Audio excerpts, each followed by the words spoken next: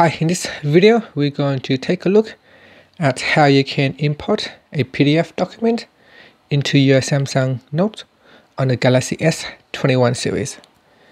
First, tap on the home button to go back to your home screen. On the home screen, swipe up to go into the app screen, and in here tap on the Samsung Notes application. Next, to import a PDF document, what you want to do is tap on this PDF icon at the top.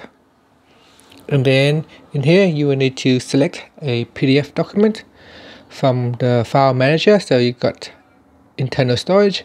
You can also import your file from the cloud.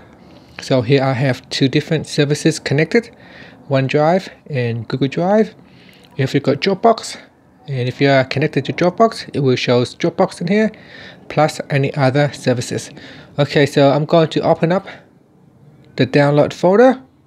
In here I have a sample file, so I'm going to choose sample combined and then tap on done.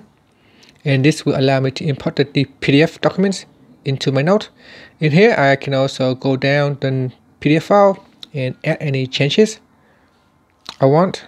Not changes to the PDF document, but basically I can write over the top. So here I can change the font size and I can write.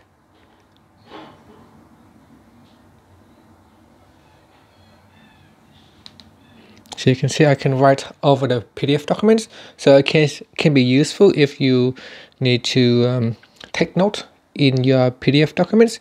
You can go through your PDF documents, you can take notes.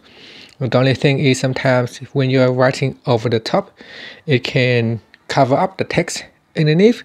So you probably want to do that somewhere on a blank space. And that's it. That's how you can import a PDF document into your Samsung Note on the Galaxy S21 series. Thank you for watching this video. Please subscribe to my channel for more videos.